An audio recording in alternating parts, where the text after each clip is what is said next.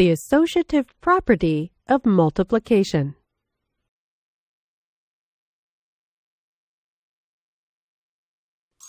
We know that when switching the factors in a multiplication equation, the product stays the same.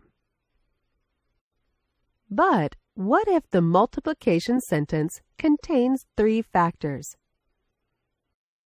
Let's go through an example. What is the product of 4 times 2 times 3? When we have more than 2 numbers, we can group factors together using parentheses. This makes it easier to read and find its value. Let us group 4 and 2 together. The multiplication sentence now looks like this.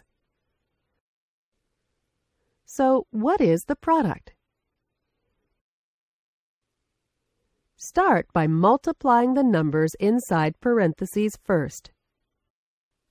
4 times 2 equals 8. Now we have 2 numbers. 8 times 3 equals 24. Okay, great.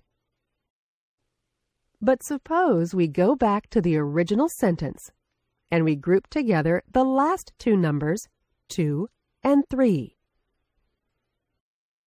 Let us now evaluate the new multiplication sentence. Start with the numbers inside parentheses. 2 times 3 equals 6.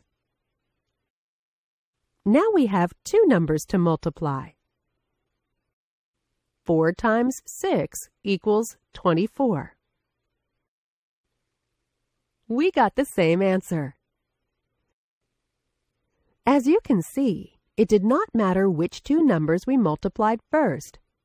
We can group any 2 numbers together and still get the same final product. Grouping the numbers differently in multiplication sentences and getting the same answer is a result of the associative property of multiplication.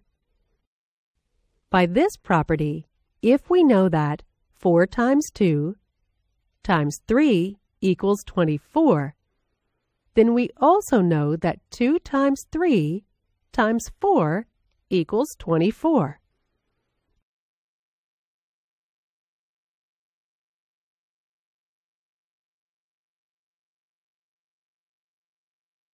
In this lesson, you learned about the associative property of multiplication.